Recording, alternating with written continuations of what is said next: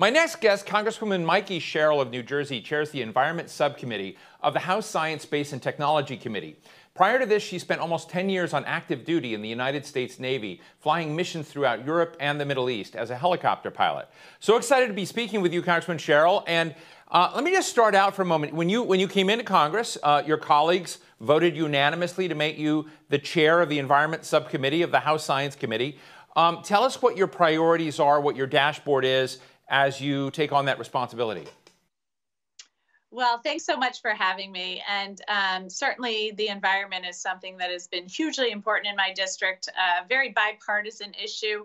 I was proud to help lead the Great American Outdoors Act, which permanently funds the Land and Water Conservation Fund in the House. That was passed with great deal of bipartisan support in the House and the Senate and signed into law by the president.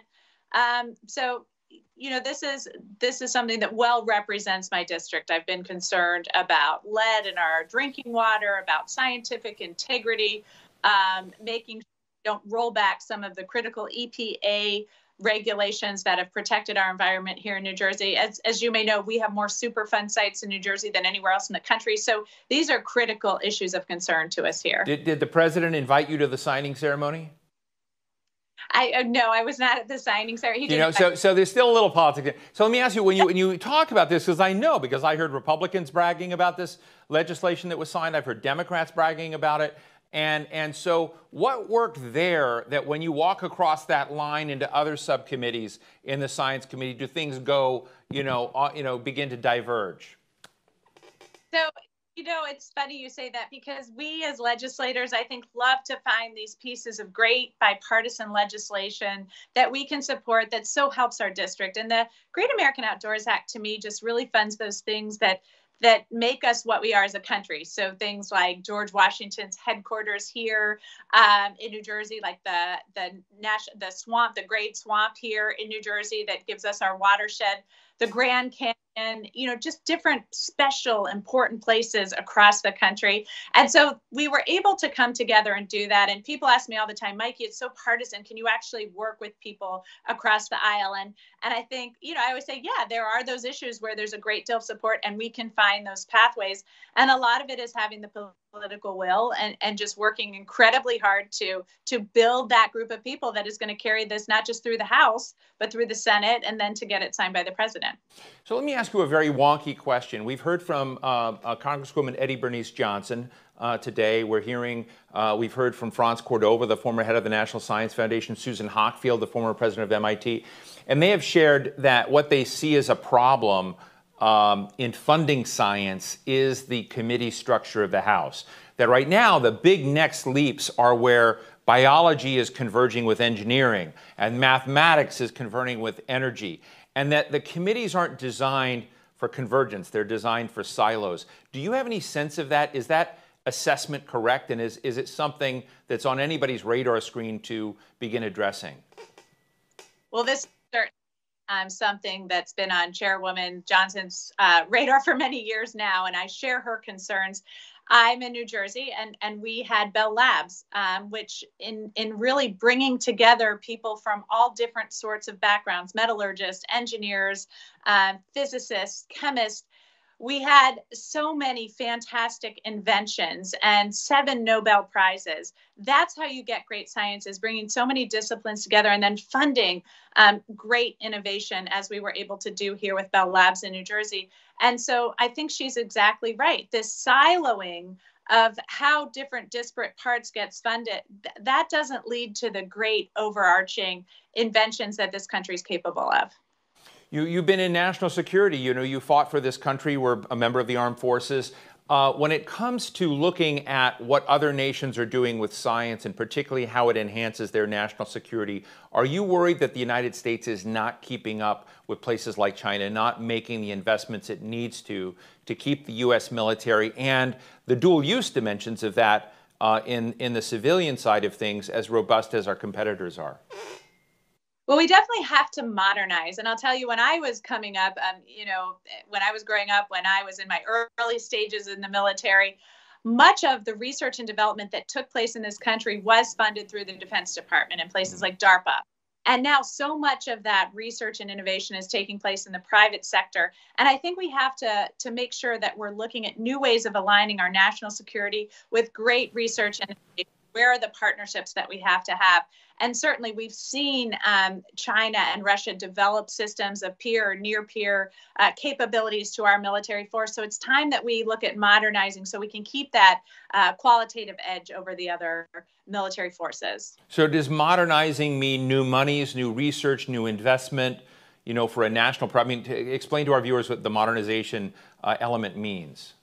I think it means better investment. So as you know, and so many of your viewers know, we've been looking at small scale contingency wars throughout the world. We've been investing in legacy technologies. It's time we turn towards modernizing our fleet and making sure that where we invest our money is the investments that are going to help us most in the future, and not keep investing in legacy technologies that are no longer keeping us on the cutting edge.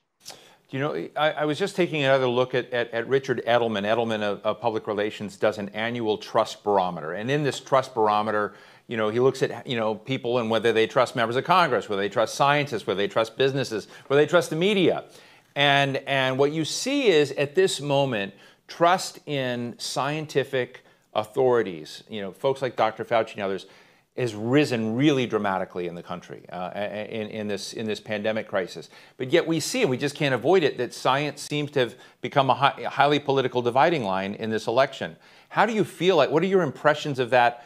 And are you worried? I mean, I've never seen science I've seen climate science, but I've never seen science writ large as political as it seems to be at this moment. Well, I sort of would agree with how, climate science seems to be the area that became most politicized and has, I think, sort of been the drumbeat of just utilizing science by certain people for your own advantage. So we look at Scott Pruitt at the EPA, not allowing some of the best scientists in the nation to sit on our scientific integrity boards. We look at him rolling back some of the regulations that have been so important to clean air and clean drinking water in places like New Jersey, and trying to roll those back for certain political agendas. So I do think it's critical that we stop this politicization of science, that we listen to our scientists. Here in the Northeast, we had the worst outbreak of coronavirus in the nation early on, and we've worked so incredibly hard.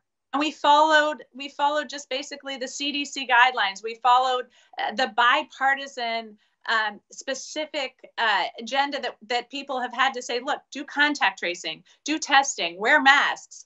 Don't, gather together in large groups and not keep 6 feet apart. And this has brought down our cases drastically. And if you look at a heat map of the country right now, you see that right now the Northeast is in a much better place than the majority of the country. We're very concerned about the fall, and we're looking at how we make sure. We're already looking at get a flu shot. Make sure that you have your flu shot so that we're not adding flu to the caseload of this pandemic. These are all basic things that I think any scientist, any doctor would tell you to do. They shouldn't be politicized, because when we see them politicized across this nation, when we see just wearing a mask as a political statement, we see these horrible outbreaks across the country. It's harming small businesses. It's harming the ability for people. Quite frankly, it's really damaging our children who now can't get back to school. I really appreciate that perspective, and I don't want to put you on the spot or anything, because we have an election coming up. You're running again. I mean, unfortunately, you've got to run every 2 years. I feel so sorry for you, but anyway, I'm glad you're doing it. But we'll have Trey Hollingsworth on here in a little while, and we're going to talk to him about science and its importance in moving the nation forward. But I guess two people I often talk to are Congressman Fred Upton and Congresswoman Debbie Dingell.